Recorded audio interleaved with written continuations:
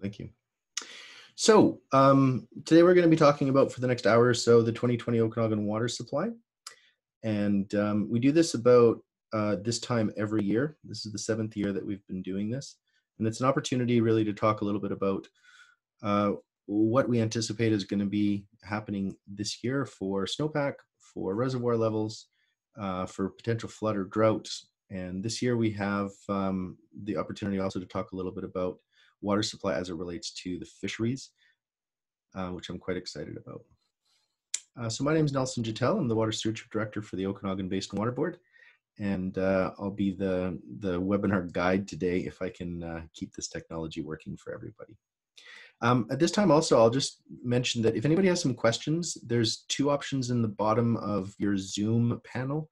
One of them is Q&A, and you can ask questions there, either to a panelist or to the group. And then there's a sort of a chat bubble, and both of those will work well, and we'll try to get to as many questions as possible if there are any. This is a graphic that we show pretty much every year. It identifies the demand curve for water in the Okanagan, and the blue bar is ultimately where we currently are.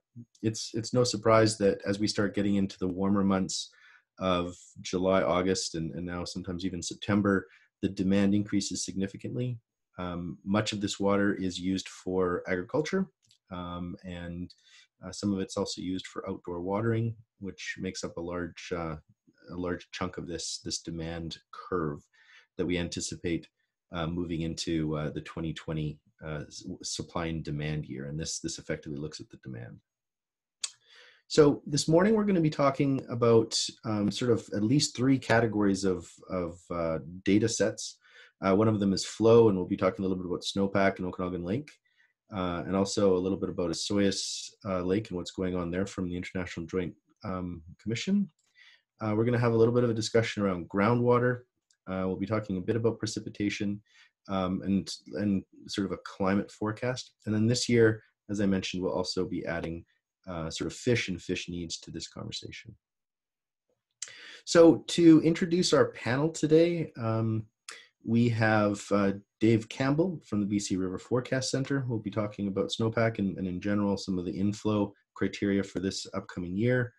We have Sean Reimer with us, who will be talking about Okanagan River, upper reservoirs, and also Okanagan Lake mainly, and what's happening in the main stem. We've got Martin Suchi, who's going to be letting us know about international Osoyoos Lake levels, and also highlighting some of the issues that have happened last year. We'll be hearing from Doug Lundquist, really about the weather forecast for this upcoming year. We have John Pogson from the province, who will be talking about groundwater supply. And we have Carrie Alexis from the ONA Fisheries Department. So that's your panel for 2020. One of the reasons why we do this webinar is really to increase the amount of information that people have in their hands to be able to support better decision-making throughout the Okanagan Basin.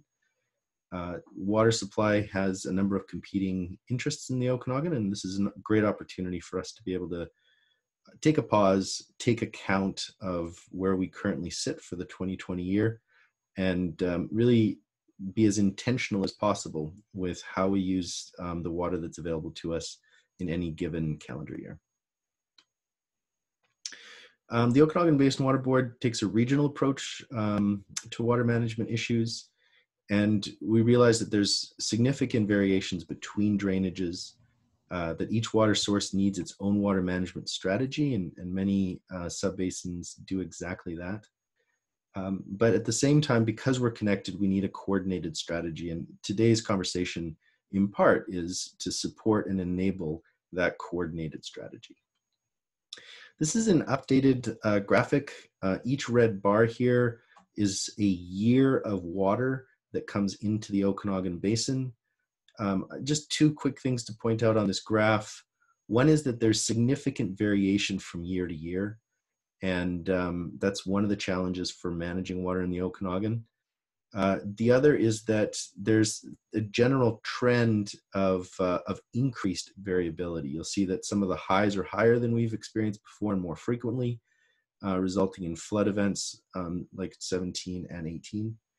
And similarly, some significant punctuated dry years that really create issues on the drought side. I spoke to this graph before. I don't think I'll mention anything more about it. Okay, those are my intro comments. I think with that, I will switch it over to David to talk a little bit about what's happening from the River Forecast Center. Let me see if I can swap out here.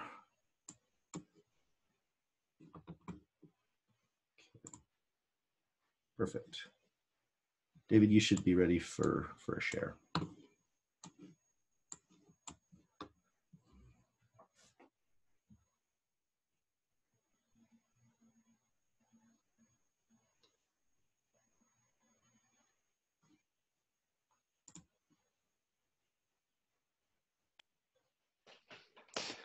All right, hopefully that you can hear me now, and I can, David.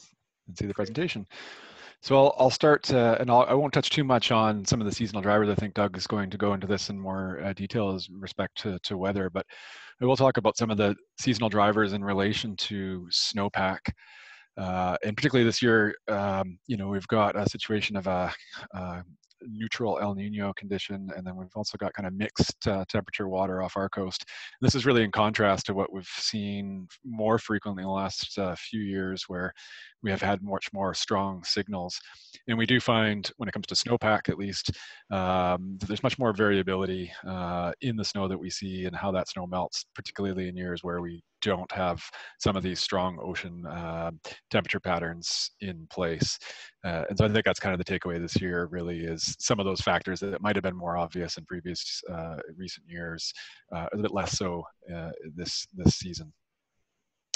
In terms of where we're at in terms of the snowpack, we released the April 1st bulletin last week, and April for us really is the best snapshot of the year for how much snow we have. We're typically very near the peak of snow accumulation, and so we've got a good handle on what we've got in terms of the layup for the season. If we look at kind of how things have progressed into that April period, we did start the year a little bit low. It was a bit drier in the earlier parts.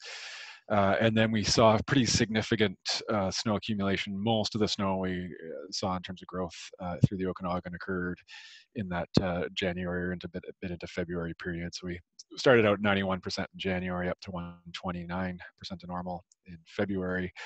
And then things have more or less kind of tapered off. We still have seen growth of the snowpack, but it's been at a lower than seasonal rate for the last couple of months in terms of its growth. So we're sitting at April with 116% to normal for the basin average.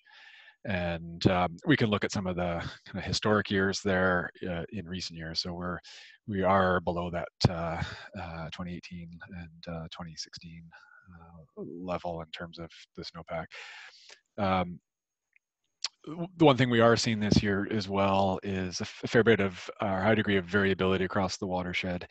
So I've got a couple of examples from snow pillows here from Mission Creek, so the higher elevation on the east side of the basin, and then Brenda Mines, which is our kind of go-to for looking at kind of more mid-elevation snowpack, and it's towards the west over in the connector. David, could you take a couple of seconds and explain the X and Y axis on these graphs? Sure. So on these curves, we've got the date or the time along the bottom. And then on the y-axis, we've got the snow water equivalent. So that's the amount of water stored in the snowpack, kind of relative to a depth of water for melted. So we can look at this in the same way that we look at total precipitation, for example, and it's measured in millimeters. And we've got the color coding in shaded areas is the historic statistics. So we've got a max and minimum at the top and the bottom edge of the shading, and then the kind of difference between the green and the blue along the middle, that's the median value, so the kind of average that we'd expect to see. And then different statistics, whether it be the 25th percentile or the 80th or 90th percentiles. So it gives us an idea as we get into the further shaded areas, it's much more extreme condition. And particularly when we're in those sort of the last shaded area, which we're in, certainly in the Mission Creek side of things, is, it's something that we would only see 10% of the time or less. So it's a fairly rare occurrence. I've got black is the trace for this year. And so we're in that mid-April period right now. And I've got traces from previous years just for the comparison side of things. So we've got, looking at the different basins, we can kind of see that all years are not created equal. It's not a blanketed snowpack across the basin that is the same, and that we do have those regional spatial variation kind of year to year. And so we look back to a couple of recent years. 2018 was certainly a high snowpack year in the watershed, as we saw before. And then 2017 was certainly a larger volume year in terms of the inflow. And a large part of that is not from the snow really, but as we can see here, it's certainly we've got less snow. Certainly in the Mission Creek site, we had less snow in 2017 than we have right now, but really that rainfall that we saw through the season was a big determinant. If we look at all of the individual snow measurements, we've got about 4 snow pillows, snow weather stations across the basin that are real time. And then there's a large handful or a large number of manual sites that are measured as well. And if we look at those across the basin, there really is a huge variability in those. The lowest measurements at 80% of normal, and then it ranges up to 183%. So it really is quite a mixed picture this year. And certainly there's localized areas that have these higher snowpacks, but it's not something that is ubiquitous across the basin. And we can see also just in terms of the black line on the Brenda Mines graph on the right, we are kind of bouncing around a little bit. We're probably near or at the peak now. We're starting to see that snow is consolidating, ripening, and starting to potentially melt. And we expect that certainly through the valley sides at this point, mid elevations are into that melt pattern now with the weather we've had. To kind of hammer home this point a little bit more, this is just a couple snapshots of modeled output from the American NOAA group. And so we've got spatially modeled snowpack, and this is just a comparison between 2015, this year, 2020 and 2018 on the right. And it could kind of show really that sort of spatial variability, and particularly the modeled output is that the mid and lower elevation snow is much lower this year, whereas we go to the high elevation terrain like Mission Creek, and it may not look that different in those locations or in a location like that, but actually across the basin, we're not quite as high in terms of the snowpack as 2018. On the lake side of things, and again, I'll kind of go into these graphs. I'll focus on the bottom one as an example. We used a similar shading on this, but in this case is the trend of lake level on Okanagan Lake across the months, going across the x-axis. And so again, that kind of blue, actually in this case, the green and the gray line in the middle of the green is the average condition as we go through. And then we've got traces from 2017 and 2018. And you can see that both those years actually went beyond the historic statistics. So we're sort of having the water survey, we don't have the updated statistics to rerun them. They haven't published the final numbers from 2017 and 2018 yet. So it's not part of the data set, but you can see both those years were actually outside of the historic range in terms of the time and the levels that we saw in the lake.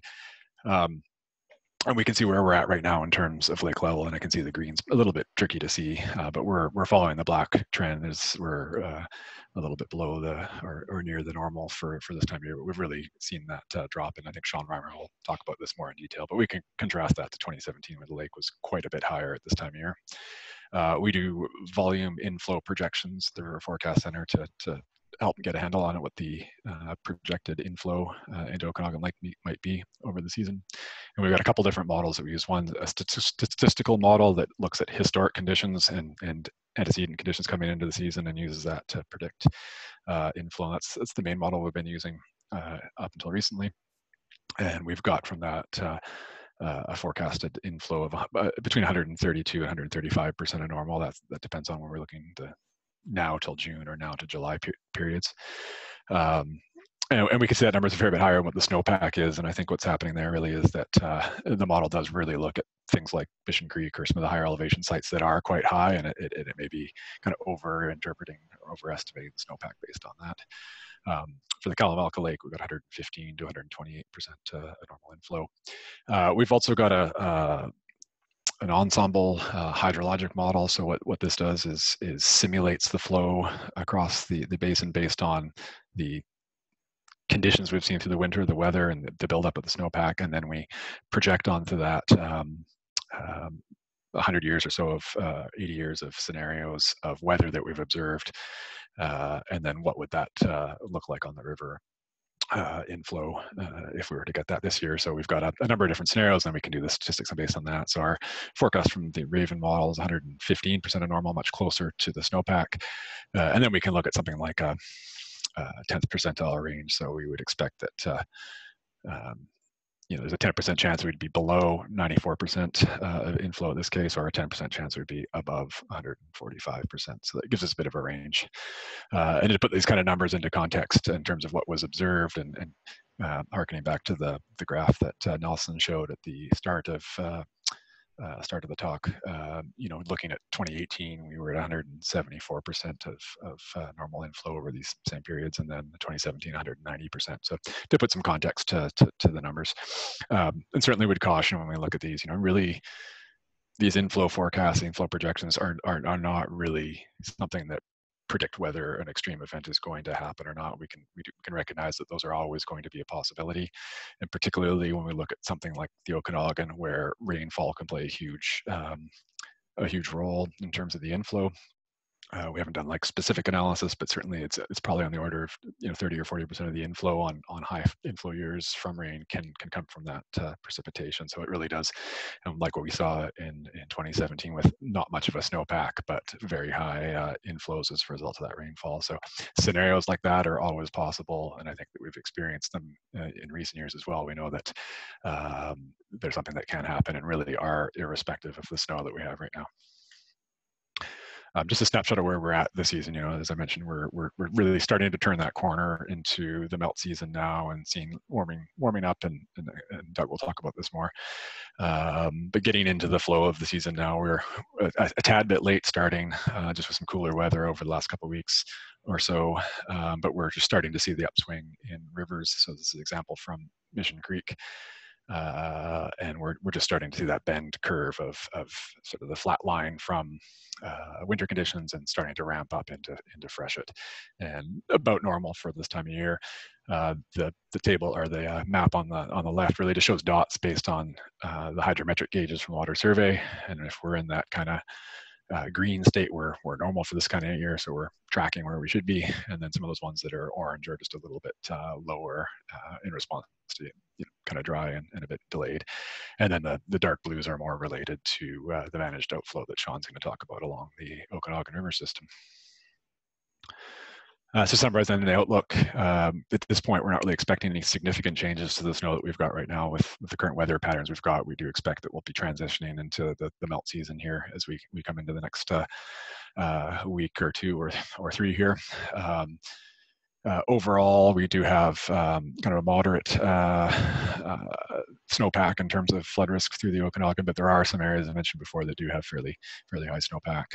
And then kind of just touching again that really how this snow melts is going to be a real critical factor determining what we get in terms of flow. So the risk is really partly from the snowpack and then partly from the weather that acts on that. In terms of scenarios, certainly the cool and then transitioning to very hot later is a concern. We do push the risk higher as we delay the melt.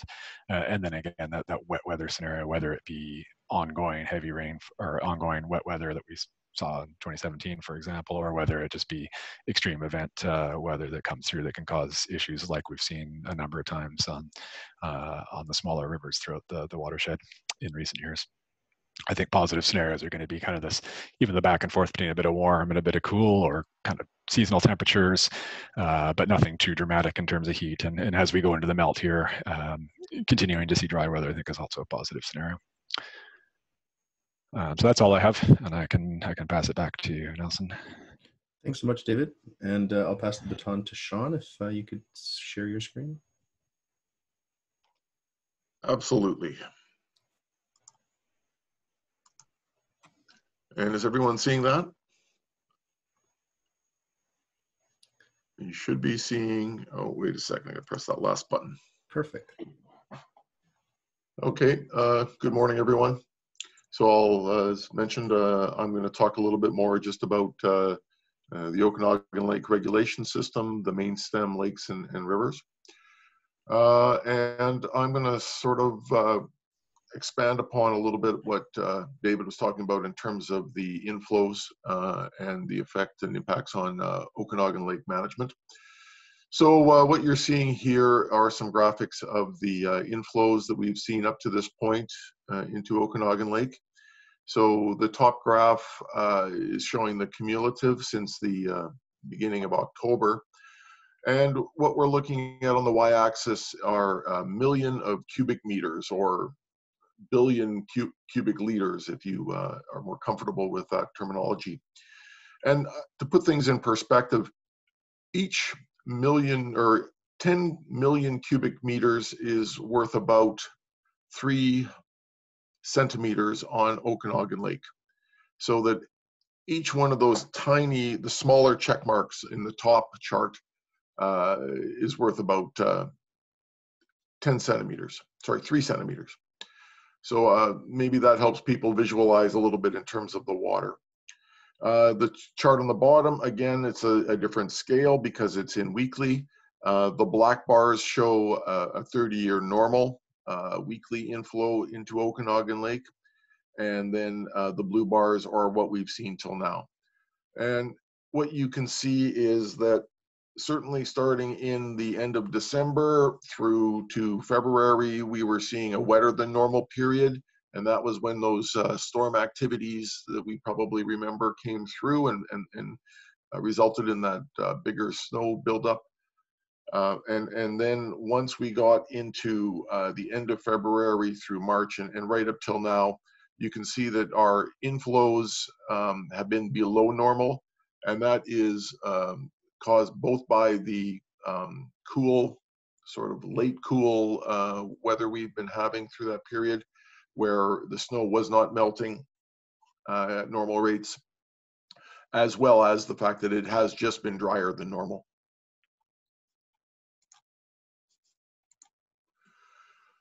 Again, just gonna talk about where we've gotten to at this point. These are the projections that David provides. And again, when we look at the dates of the forecasts, we receive them monthly in response to the manual snow surveys being done. And so that each one of these forecasts are from February through to the end of July, March to the end of July, April to the end of July.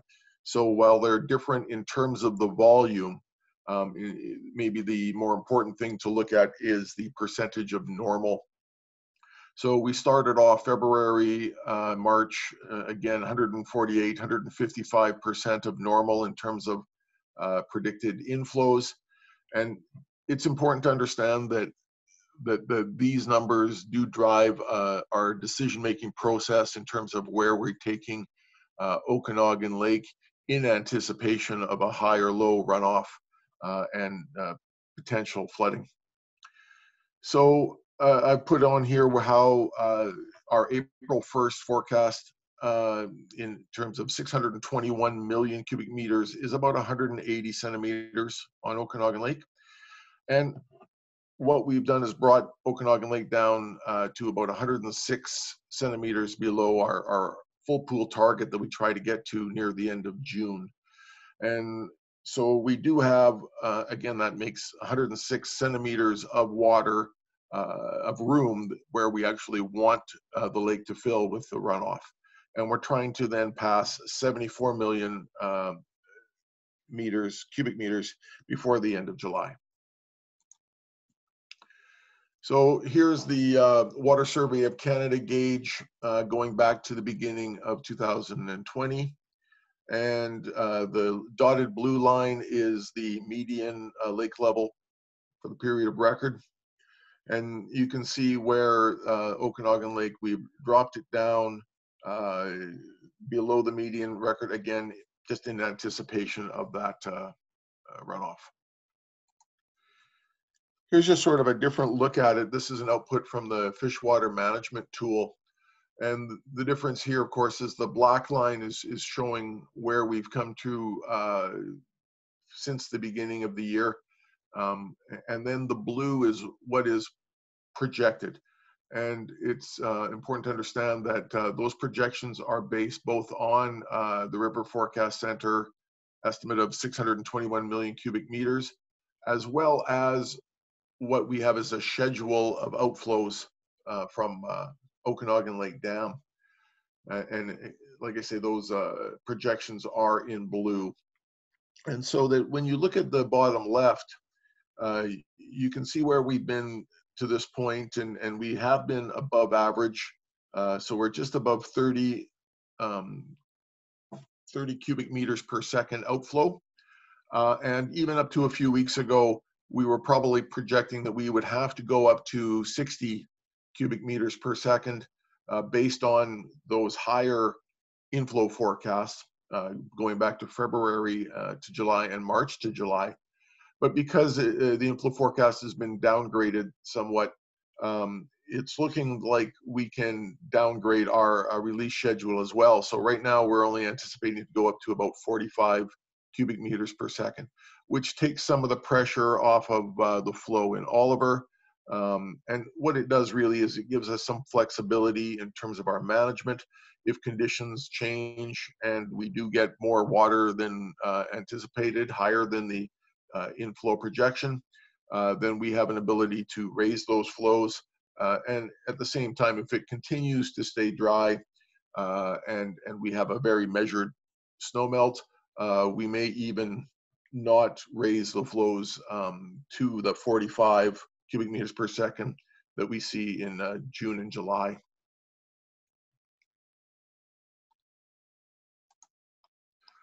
I'm just going to speak to Kalamalka Lake quickly.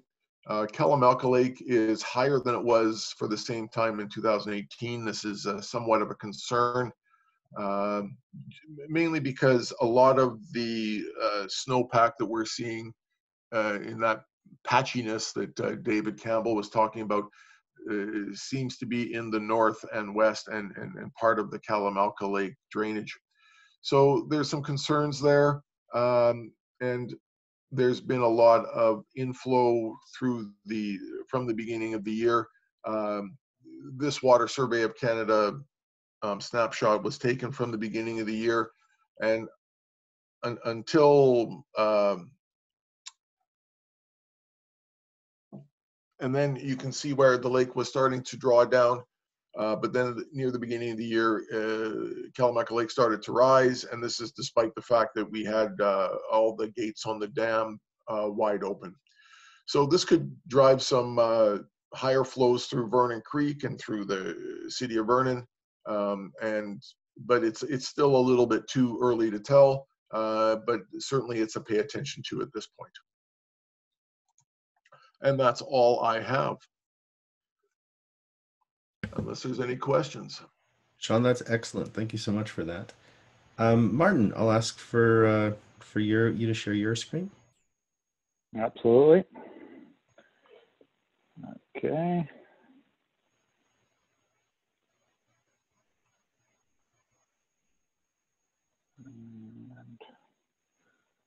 There we go. That looks great. Yeah, so let's just move on here. So basically just a little summary of the International Soils Lake Board of Control. A couple key points here is that the Okanagan River is the primary inflow input to Osoyoos Lake. However, under certain conditions during freshet, the Similkameen River, which flows into the Okanagan River downstream of Osoyoos Lake, can create a backwater effect and impact Osoyoos Lake outflows, and occasionally even reverse flows at Zozul Dam.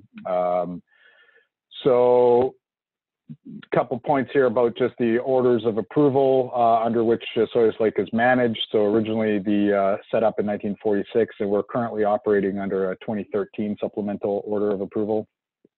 And yeah, we'll go on from there. A couple just highlights for board membership. On the U.S. side, we have a new board member, Arnie Marchand, who's a private citizen, but a member of the Colville tribe. And on the U.S. side, David Hutchinson who's the the regional chief for Pacific and North operation, hydrometric operations for the Water Survey of Canada, is now the Canadian co-chair. And I want to touch briefly upon 2019 before I move on to 2020. 2019 was a challenging year.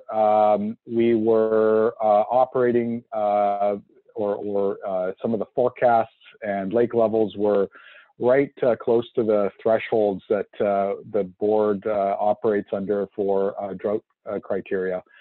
So in order to declare a drought for a Sawyers Lake, you have to have 2 out of 3 conditions have to be met. So the flow in the Similkameen River at Nighthawk for the period of April through to July has to be below 1 million acre feet. Apologize for the imperial units. This is what the board operates under. And early April and May forecasts were below that. And so basically the drought criteria was met. And then the other thing is one of the 2 drought criteria for Okanagan Lake has to be met. So one is the either net inflow for the period of April through to July, or second is the lake level itself. And originally forecasts for April and May showed that those criteria would not be met.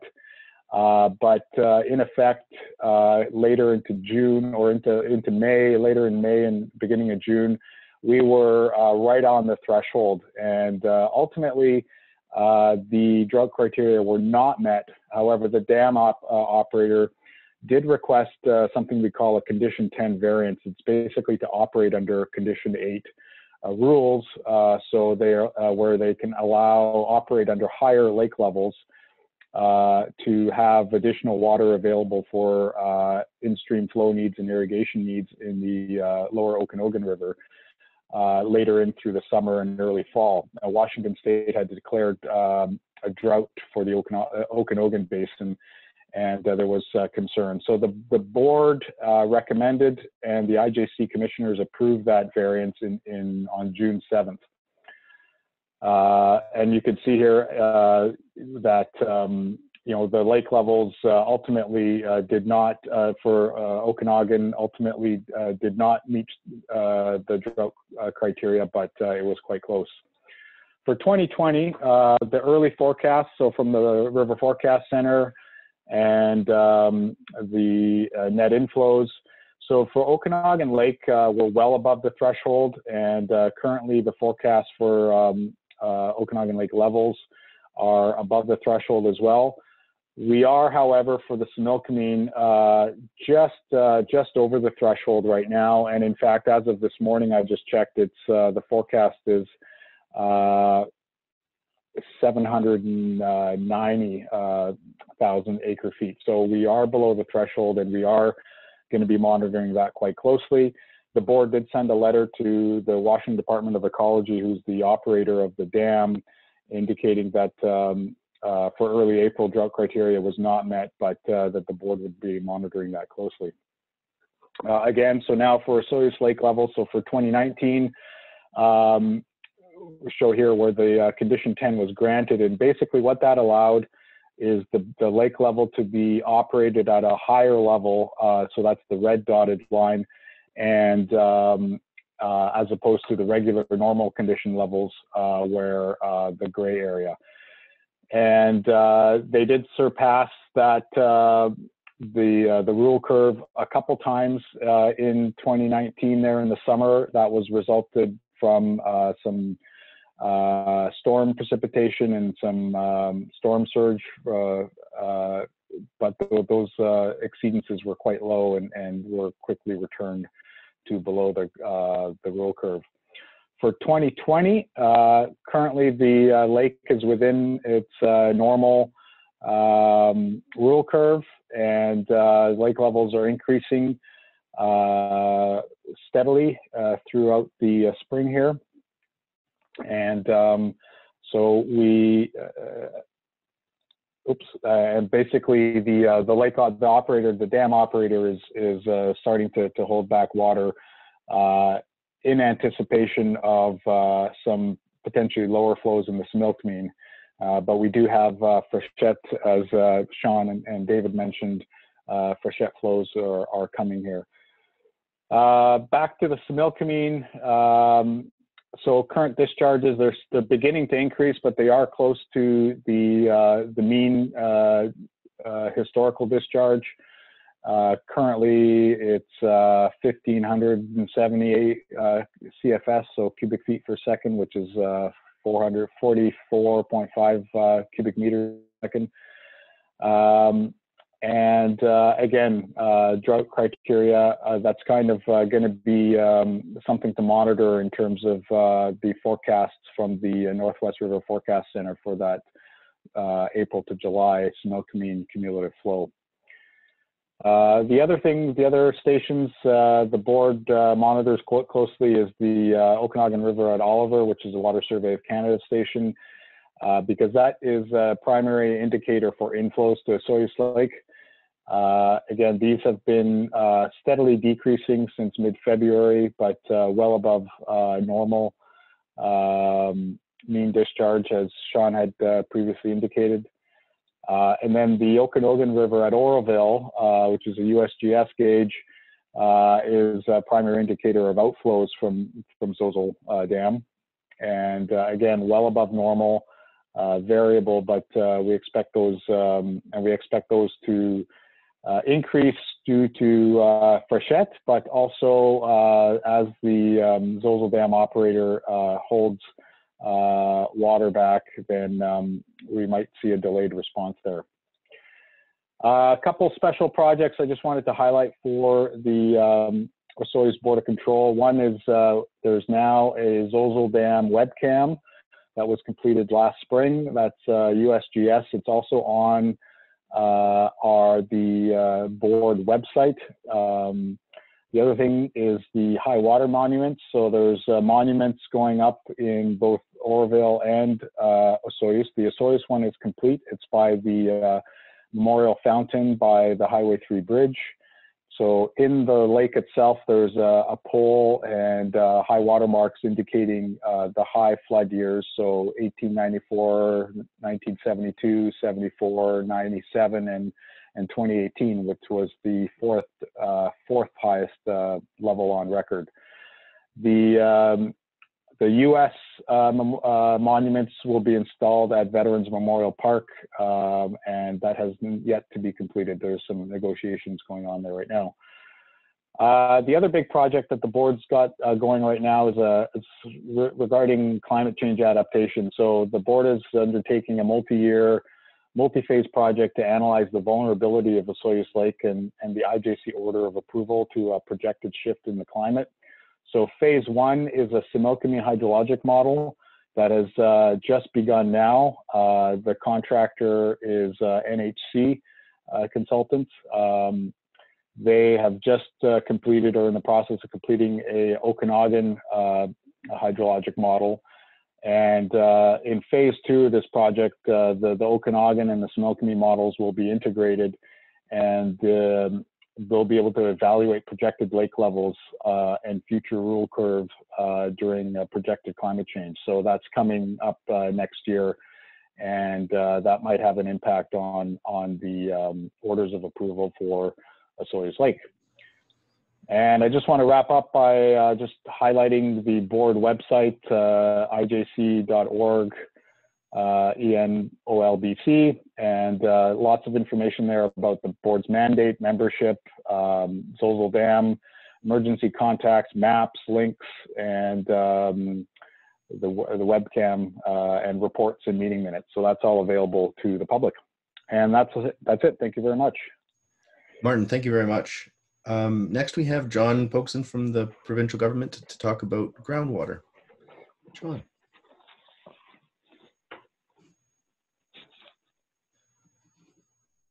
How's that? That looks excellent. You're 10 by 10. Excellent. Great.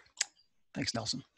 Yeah, my name is John Pogson. I'm a regional hydrogeologist with the Ministry of Forest, Lands, and Natural Resource Operations and Rural Development. I'm going to present an overview of select observation wells within the Okanagan, but I just will remind people that we do maintain a network throughout the province with monitoring wells installed within developed aquifers.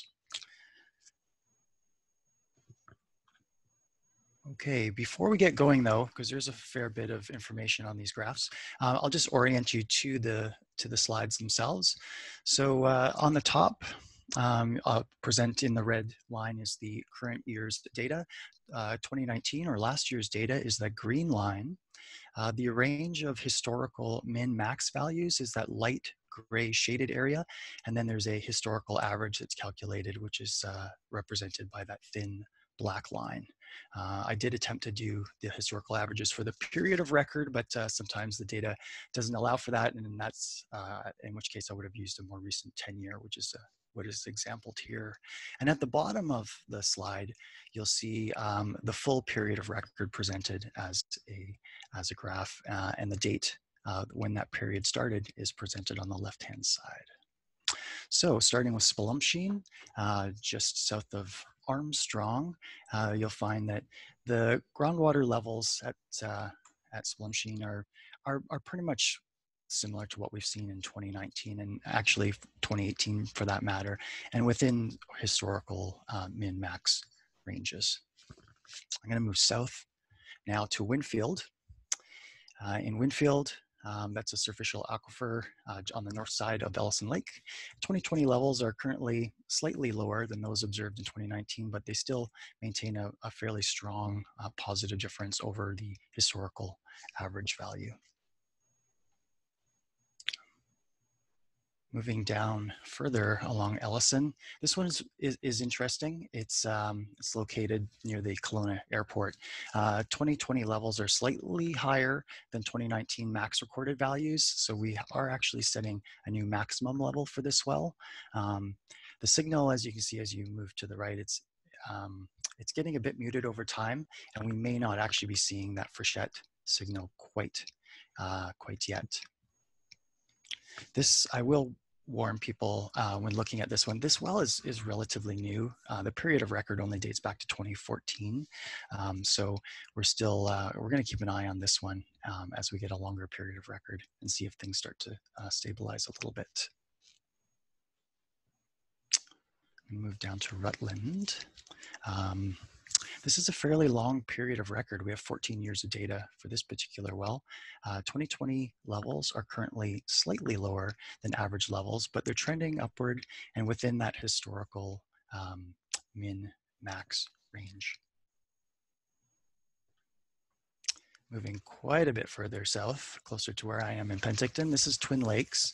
2020 levels are tracking more or less near that historical average and definitely down after some of the record setting that we saw in the early part of last year.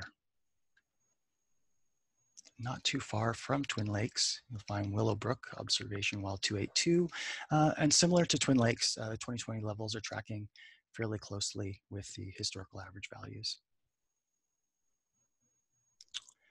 To Culnuit, or this is near Oliver, 2020 levels are tracking at or above the historical average values. And we may see some further increases as we head further into the freshette. And then I'm going to finish up with observation well 402.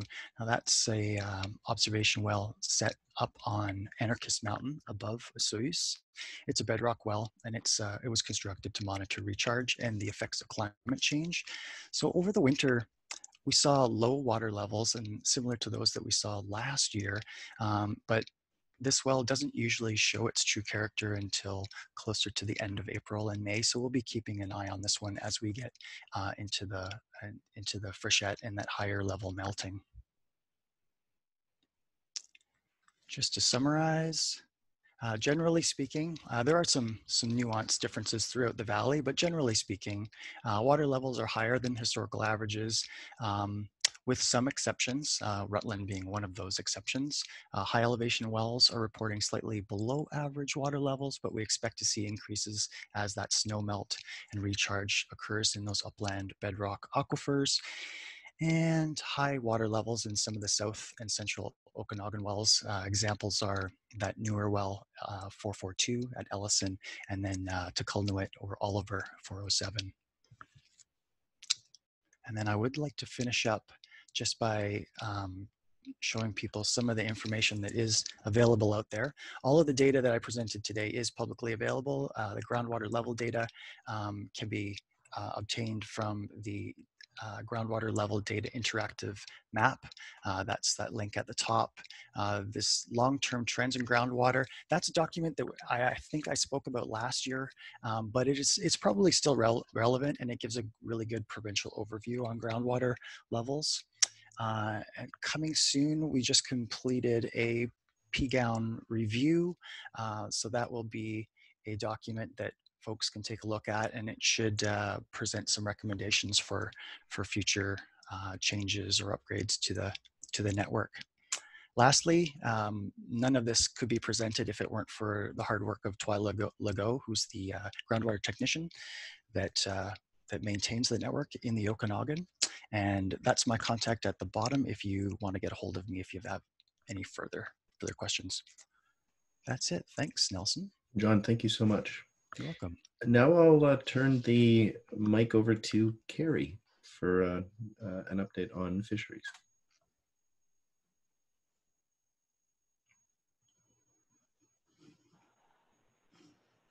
Okie dokie.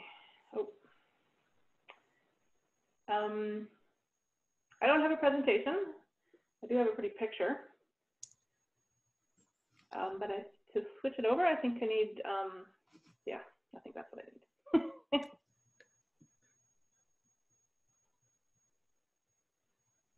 Still not quite there yet.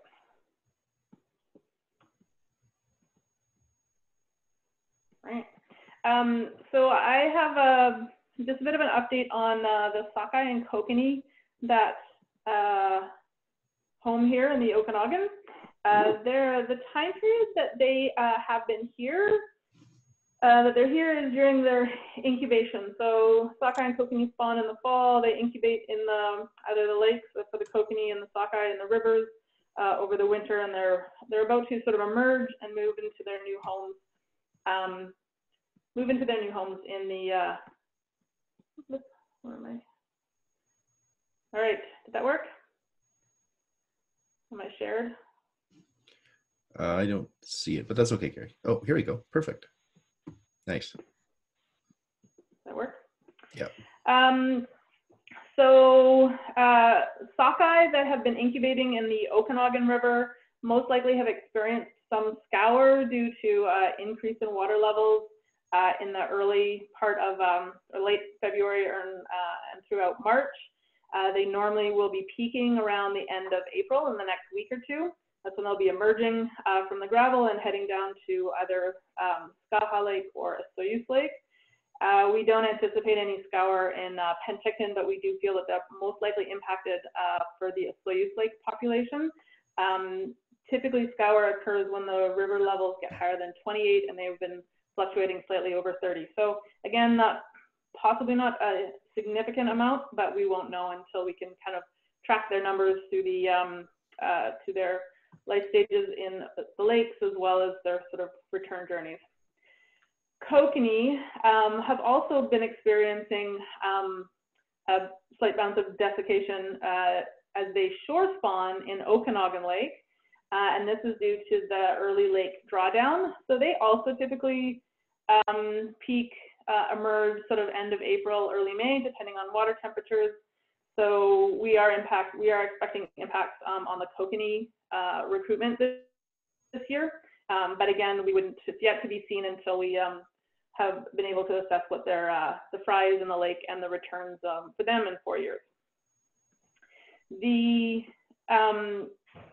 There's also sort of out-migrating and in migration at the tributaries. So there's still a sort of a high risk for any kokanee that are stream spawning in any of the tributaries.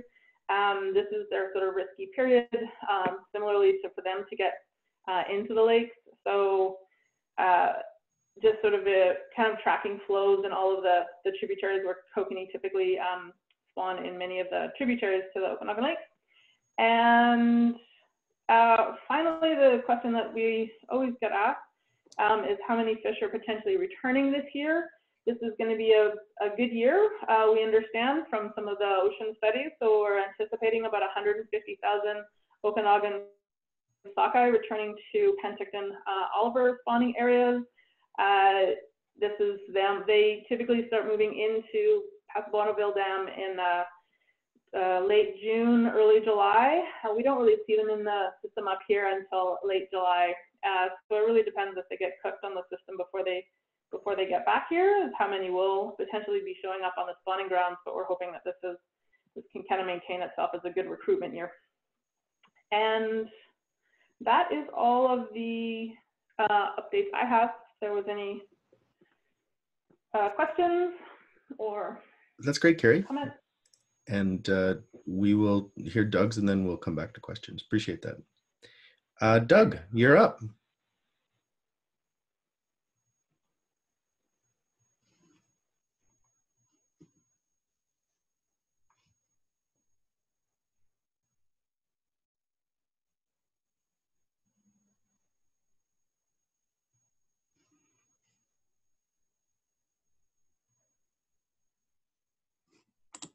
Okay, I'm on.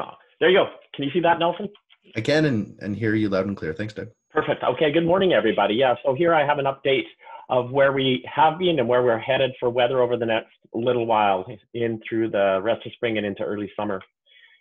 Let's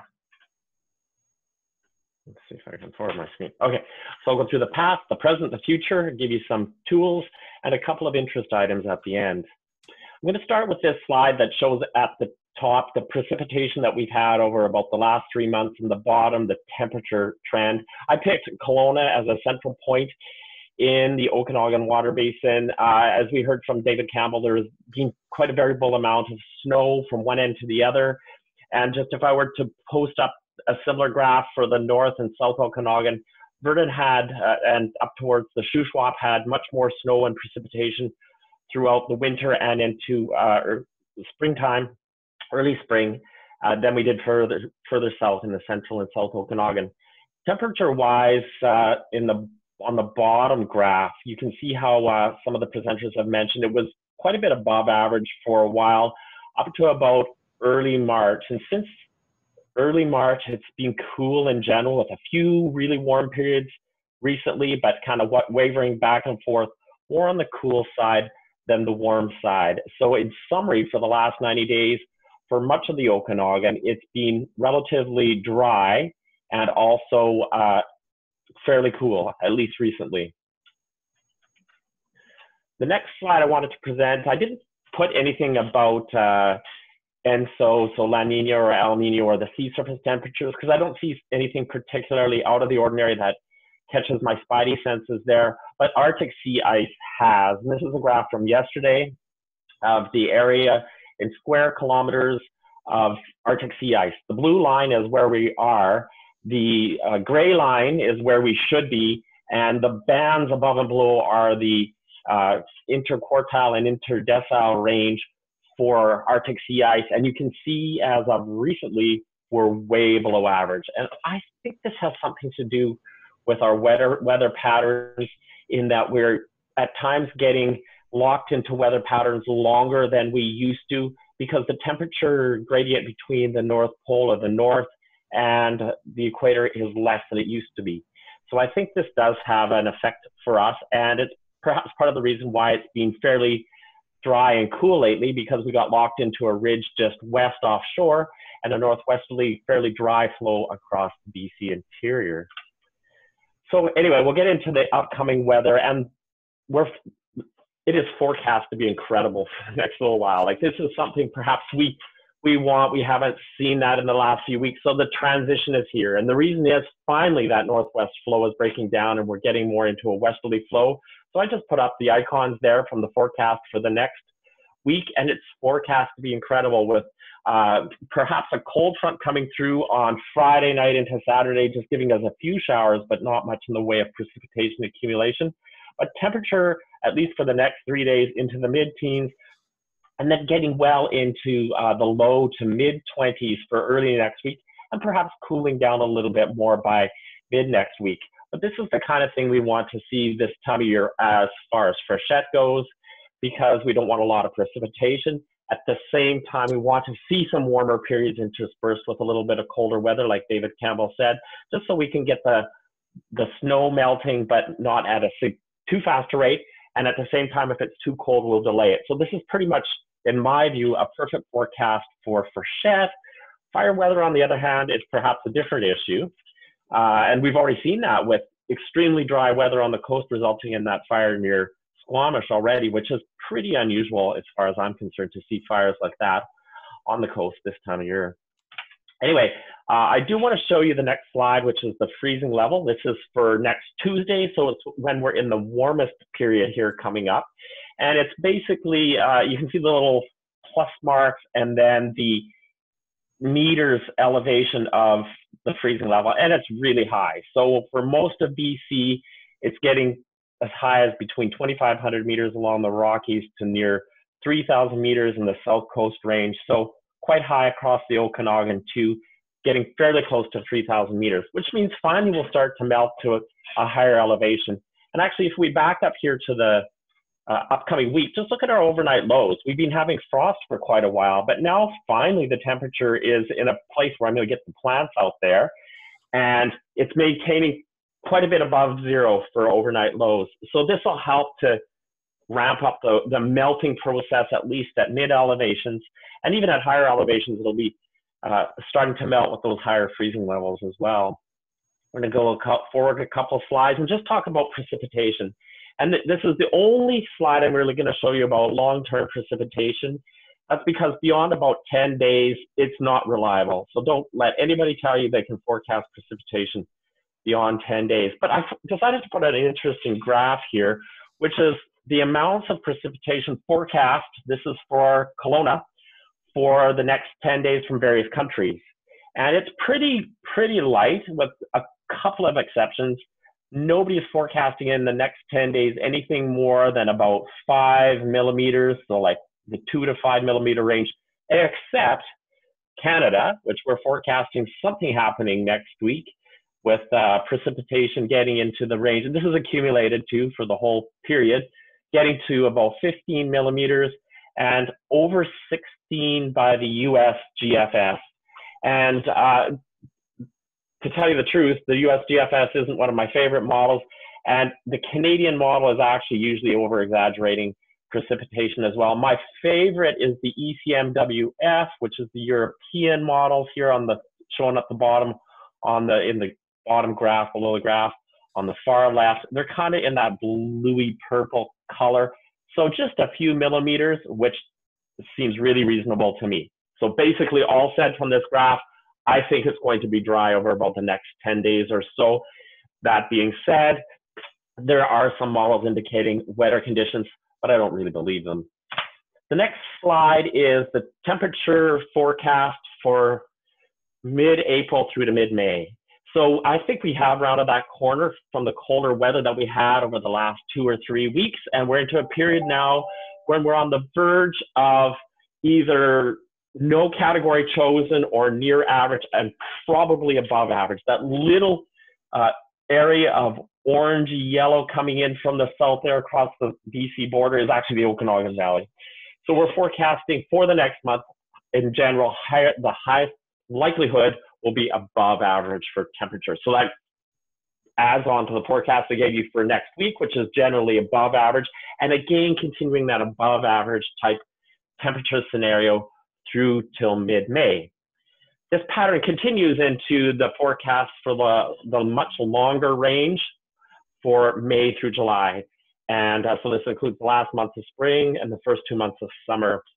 And for the southwest interior for that period, there's 3 categories that we forecast. And of the 3 categories, the one that's being chosen as most likely for our area is warmer than average. And I think once you add on to that, on top of it, climate change is resulting in a swing towards warmer temperature overall. I really have high confidence in the fact that I think the rest of spring and into early summer, early and midsummer, it will be warmer than average. That being said, there's always variability in weather. So we'll see probably in general warmer than average conditions with some colder or closer to average periods interspersed. So that's the outlook for the longer term. I just wanted to remind you a couple of tools. Our official Weather Canada app, which is available on Google Play and in the Apple App Store for most newer and recent phones, is an awesome resource. We have radar imagery in that combines the Canadian and US radar. So it's great in the sense that you can see stuff coming up through from Washington. We can't see this as easily on the internet. I'd say our app is the best place to view that. And as well, I should put a new picture in here because our latest version of this app, when you look at the now conditions, actually has the last 24-hour conditions. So basically the temperature, winds, and that type of thing back for the last 24 hours. So the app is constantly being improved and a very useful resource to watch weather throughout the summertime and the rest of spring. There's one thing I'd like to note if you haven't already got on it for emergency managers and municipalities, not for the media, but for general emergency management community. We have weather notifications we send out for the emergency management community about possible risks coming up. If you aren't already on our email list for this, that comes from the Warning Preparedness Meteorologist and Environment Canada, flip me an email and I'll get you on this list. This is something available to all the public, and I think it's a great site to go just to get a general synopsis of what the weather is looking like for the next week or so. It's the Avalanche Canada site /weather, so avalanche.ca/weather, and it's a description of the weather over the next week or so. It is focused mostly in the wintertime to the higher terrain, but it's certainly of interest to all persons throughout the year. And I think we keep it going throughout the summer, perhaps not updated as quite as frequently or as much, but certainly keeps going. And I just threw in a couple of slides for general interest. And these 2 slides relate to perhaps climate change. And we do have climate change in our name of our department now.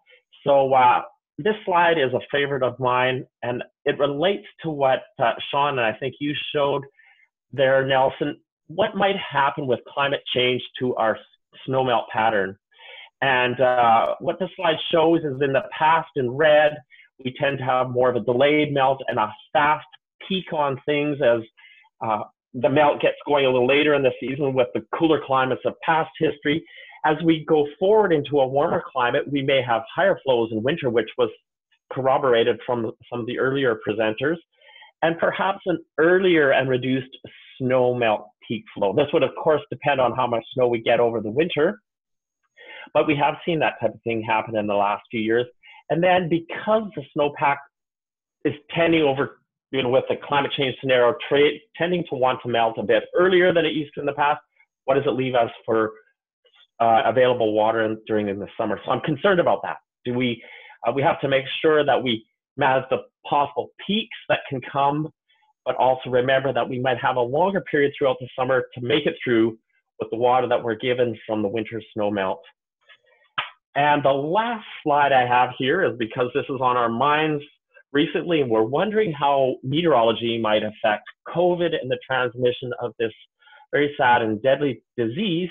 There is some link to climate, or weather, I mean. So I don't know why they say climate, because really climate has nothing to do with it. It's actually weather. This particular slide comes from India. I grabbed it from the Economic Times, India Times. And the studies from MIT are saying that warmer and humid weather may actually link to a slower spread of coronavirus. So I'm hoping that we're going to forecast some warmer weather. We certainly already are into a more westerly flow pattern here in BC that will bring us higher humidity compared to the very dry conditions we've had recently. So perhaps this will be of benefit. So I can't wait to see how things work out with this throughout the summer and how weather actually plays a factor in the transmission of diseases. And I'm definitely available for comments and questions at the end of it. And there's my email address. I'll leave this on the screen. If you want to flip me an email, have any questions of any way, shape, or form, I'd be happy to answer them. And there you go, Nelson. That's my presentation. It's looking warm and fairly dry, at least for the next little while. Thank you very much, Doug, and thank you very much for our panel. That concludes the content piece of today's webinar. I have two questions, one for David and one for Sean. David, the question coming from Megan Turcato is, you mentioned some localized areas of the Okanagan are at high risk for flooding. Which areas in particular are you looking at? And do you have any advice for residents living in these areas? Yeah, so some of the key areas include in and along the eastern and through to the northeastern parts of the watershed. So headwaters of Mission Creek and coming into Kelowna up through to the Vernon area are where we're seeing the highest snowpacks. I think in terms of preparedness, the usual seasonal preparedness, and I would say this is the case across the board, not just for areas where we have the high snowpack. And I know that Emergency Info BC has some really good links of what residents can do to be prepared, but kind of the usual things like, you know, if people are in flood-prone areas, being prepared, having stuff in their yards secure, and being aware of recommendations that are coming out from the regional districts in terms of response, I think are some of the key things. Great, thank you very much. And we have a second question for Sean, and it is it high inflows, or why is Kalamalka Lake not drawing down?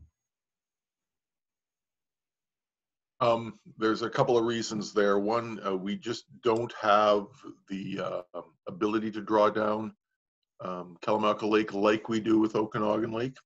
And that is because back when the Okanagan Lake regulation system was developed, it really focused on Okanagan Lake, and the channel immediately below the dam in Penticton was dropped down.